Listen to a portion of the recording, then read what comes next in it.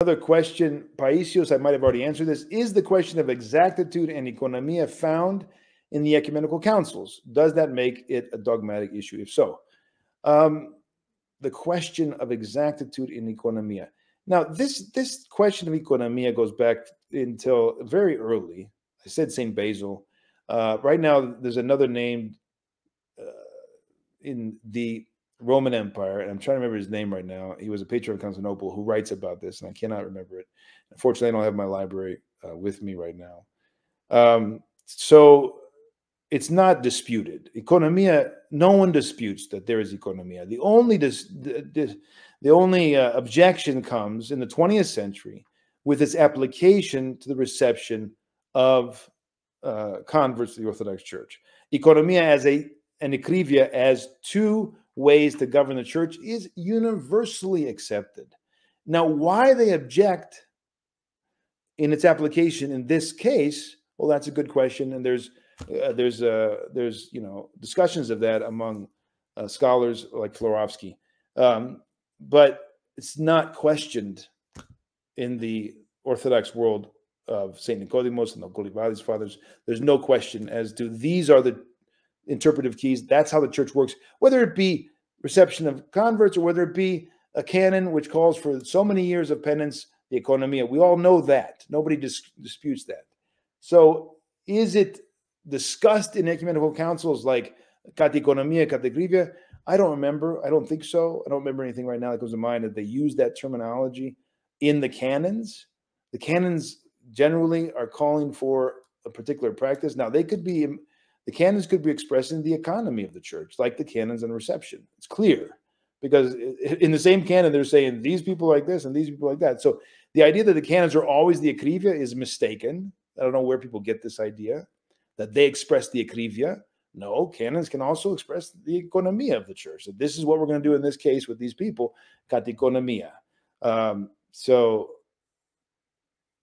it's not a dogmatic issue per se, but it becomes it flows from dogma, and if it's distorted, it can represent a heretical idea of the church. In other words, you have to understand properly Christology, ecclesiology to understand, therefore, our pastoral practice. And so in that order, things are worked out. So they're inseparable, right? Economia, it flows from our life in the church, our experience of Christ, and our understanding of the body of Christ.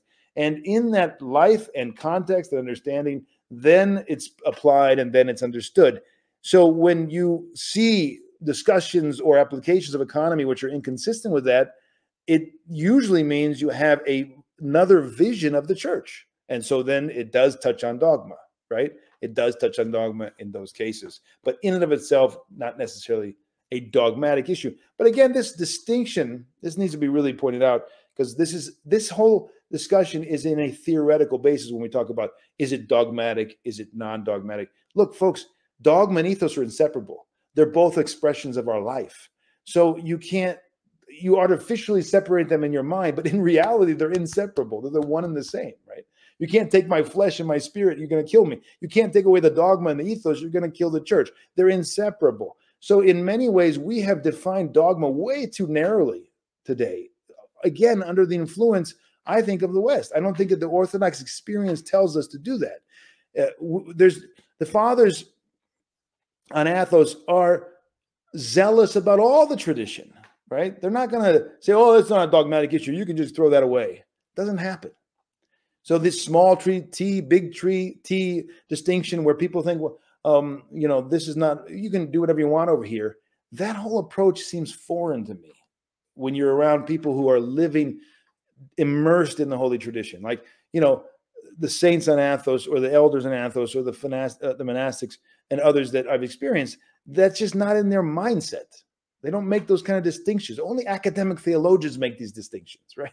In life, in the church, we don't make these sharp distinctions like, oh, is that a dogmatic issue? Oh, that's an ethical issue. But the ethos derives from the dogma. That's the whole point. In Orthodoxy, dogma is essentially the expression of the revelation of God, and it leads to life in Christ, and therefore the life in Christ, the ethos, is totally inseparable from the dogma, the teachings, and the understanding, which again is inseparable from the revelation and what God has given us. So these distinctions only go so far. Stavrula has a question. A priest that is subject to this erroneous reception, is his parish still worth attending? Well, I don't think we should ask it so abruptly, because obviously we've had this problem going on for 250 years, right? I mean, back in the time of St. Paisios, he was fighting it.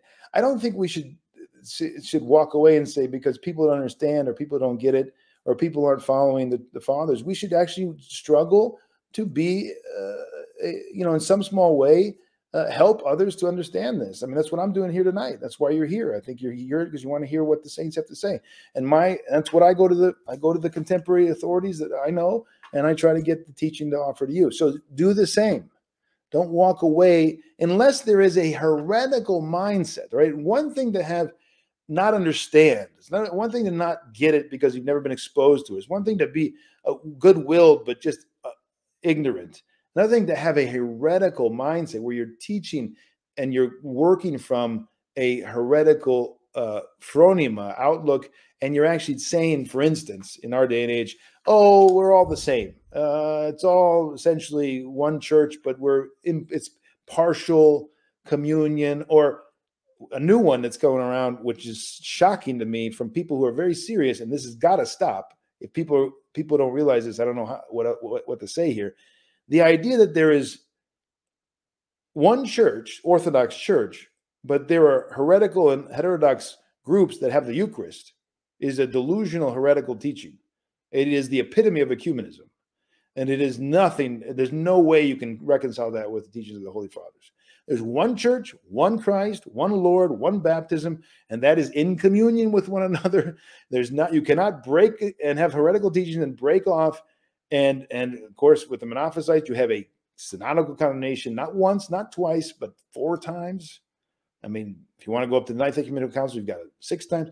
So these ideas that float around today, they're not coming from the saints of the Orthodox Church, in my opinion, my experience. Maybe they think they are, because they're reading different saints, church fathers, and then they're trusting their own interpretation of that, and then they get these crazy ideas. It's impossible to talk about one Christ, undivided, one church, undivided, and then talk about the Eucharist existing among those who are divided, manifestly divided from the Orthodox Church. Impossible. And it's just not the church is in the world. It's incarnational. The Lord is, the incarnation continues. It's in a particular time and place. It's the scandal of the particular, folks. You got to crucify your rational intellect and say, I can't figure it all out, but here it is, the manifestation of Christ in the world right now. And there's not multiple manifestations of Christ. It's only one. It's where the full 100% person of Christ is, like the pleroma, right? The fullness of the faith is. And that doesn't mean like we count them up and all 100%. That means the person of Christ is there. And he can't be chopped up. We have a little bit of Christ over here, a little bit of Christ over there. That's not Christ anymore. That's an idea about Christ. That's teachings about Christ. You can have all kinds of different teachings about Christ, but there's only one place where you find the person of Christ incarnate, giving himself and given in every mystery. And when that is not in communion with another synaxis and the same teaching and the same grace and the same experience, then that other place is not the real thing. It's that simple.